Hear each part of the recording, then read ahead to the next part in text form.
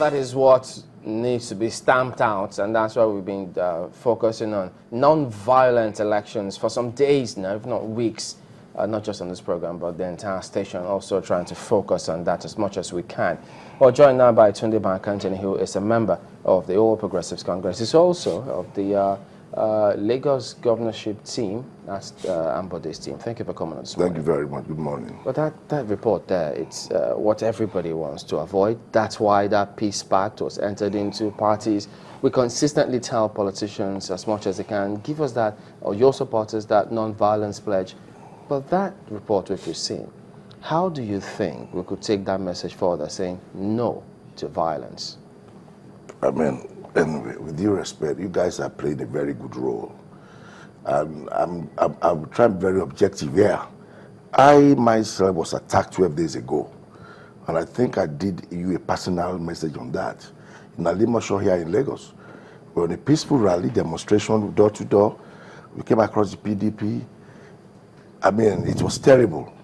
It was terrible. It was in the news the following day, 2 days after. People almost got killed. That is the truth. On Saturday night, on Adeni Jones, Yayi's office, gunmen came there, 7 o'clock in the evening, and sprayed the whole place with bullets. I mean, what are we talking about here? The point is that this act of desperation among people who seek the power of the people is just out of order. I will not support violence. We will not support violence. And we try as much as possible to educate our supporters, our sympathizers. You know something, this is in the bag. We won't be violent about it. It's in the bag already. We are not going to kill our people that we want to rule. It's not going to happen. But do you tell your supporters? Of course, all the time. Calm in the face of provocation. Calm. That's the toughest part. That is in the face of provocation. If somebody could drive to your office and attack you, and their counterclaim was that they were being attacked, how is that possible? Right on Adeni Jones. Same thing on Yanapaja Road. Were these cases incidented with the police? Of course it was. I'm telling you. We have people in the hospital now in Alimosho. We have people in Ikeja. And this is totally... What should we be doing? How do we stop it? I believe the act of desperation should stop. Some people are very emotional about this thing. The people who are running for offices realize this one thing is clear. We have 20 candidates for Lagos State governorship. One person will emerge. No amount of violence will change that. Nigerians won't be intimidated. That is the truth. This election would hold from February 14. Nothing will change it. We are ready. INEC is ready. We are ready to go. But it doesn't seem as if the political parties are abiding by the simple rule of not having having rallies same day. Alimosho, you painted, you met another party on that day. If you had taken time to know who would be on which part of town, I don't think that would have occurred. You know what? Okay, let me give you a very clear picture. We didn't have a rally. We are doing door-to-door campaign. Do you understand? We were doing door-to-door campaign in a procession. That, I'm telling you, that's what happened. It's on tape.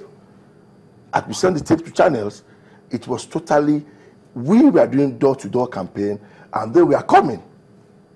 Also, I'm sure also having door-to-door campaign. No, they were not. They were not. They were, one of their candidates there, right, for the House of Reps for PDP in Alimosho, that was the team that attacked us. The same team attacked Yayi's office. Now he's going for Senate now. The question would be, these door-to-door campaigns, are they arbitrary? Do you just wake up and say, today we're doing door-to-door campaign? You know, let us, do you seek protection, so to speak? Are the authorities that should be aware of this? What authorities are we talking about? But the police, is the police aware? That's one. Are the traffic officials aware? That's another. Because in the last couple of days, it's been hellish for the people whose votes you're seeking in terms of what the traffic situation has been like because of this procession or this door-to-door campaign, as it were. Well, let me probably explain one or two things to you. The issue of protection, right? And the issue, did you say arbitrary? You use the word arbitrary. What does that, I'm asking if it's something that is planned, you know, where, you know, on this day, for instance now, you do know that in terms of rallies, you already have your timetable, as it were, and everybody knows this is this person's day of rally, this is this person's day of rally.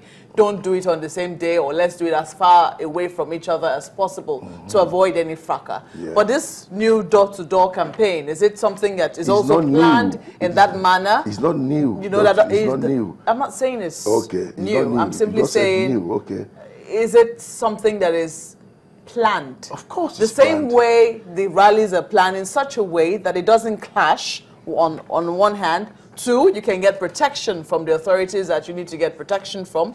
And then 3 is done in such a way that it's not disruptive of the economic activities or the businesses of other Lagosians who are not involved in the procession, as it were. Well, I mean, let me take you one by one. One, we don't need you said protection, right? We are not going out on a mission that we need to seek a protection. We are going door to door in the neighborhood where we are familiar with to tell people, vote for us. We are not causing any unnecessary traffic chaos on the road. Let me make that clear to you. There's nothing like that. It has been the norm of politics anywhere you go in the world for a door-to-door campaign. It is nothing new, it is nothing special. It is basic about politics. That is what we call grassroots politics and relating to the people. Well, if you say that you don't need protection, no, yes. Is there any need to complain if you're attacked? Then you must be very funny then. So because I don't have the policeman behind my back, you should attack me? Is that what you're telling me? Well, about all of this, I need to go with the police wherever I go to tell you I'm safe in my own country? Well, the thing is, about these claims, which, of course, will need to be verified, and then they also give their version of the story. Yes. But we did advise Mr. Segun Seriki, who is the coordinator of the PDP presidential campaign organization in Ogun State, but he's not able to make the program today. Okay. But we will also reach out to all the members, even in Lagos as well, to see what their version of this account is. But the thing is this, in spite of all that is going on, you say you still tell your members, all the time. Peace. All the time. But talk about the preparations now for the elections. Let's start with that of INEC, the permanent voter cards. It was this morning in one of the headlines, the governor was quoted to have said he will not collect his permanent voter cards until, was it all Lagosians have collected theirs? What's your impression about INEC's distribution of the permanent voter cards? I mean,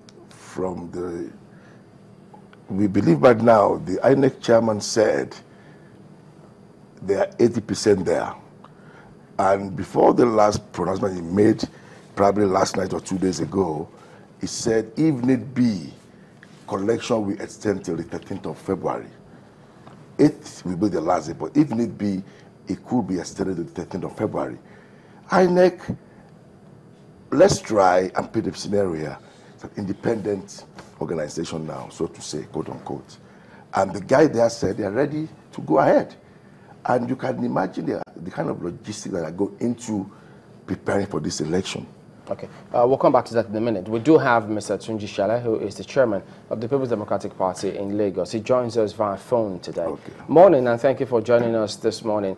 Could you tell us this non-violence message, doctrine, if you will, that is being dished out on a regular basis?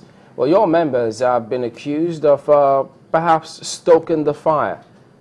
What's going on? Well, thank you very much, Chamberlain and the team. Well, if you know Lagos very well, Lagos PDP has never been involved in any violence. Rather, we will report thieves or abusing to the police or even to your station or any other television station and media houses. If you have any example where PDP leaders have gotten involved in any form of narrates and I will answer in whichever way it took place. But so far, so good. We are law-abiding. We don't believe in violence. And I personally, as the leader of the party in Lagos, I've ensured that my people are law-abiding and will never get involved in any violence. I wouldn't know what takes place in other states. And in Lagos, for example, the APC as a party is fond of provoking the other party. Like I reported to your station one day, they hung brooms on the heads of posters where the pictures, the Nagbaja and Mr. President, were placed. This unfair, this fetish, and this provocative. And we didn't go into any violence. All we did was to report to the police and the necessary media houses so that they could cover the story. That's how. But we always preach, even at a rally, that people should not get involved in violence because we know where we are going, and we are going to that place with all sense of discipline and sense of civility. That's what we believe in. Well, interesting. I mean, politicians, they all say this. I mean, Mr. Bank-Anthony says it's in the pocket. You say it's in the pocket. And everybody's just waiting to see the results at the end of the day. But the cases that Mr. Bank-Anthony mentioned, have you ever, at any point in time, heard about it? Or you're hearing it for the first time today, what he's talking about?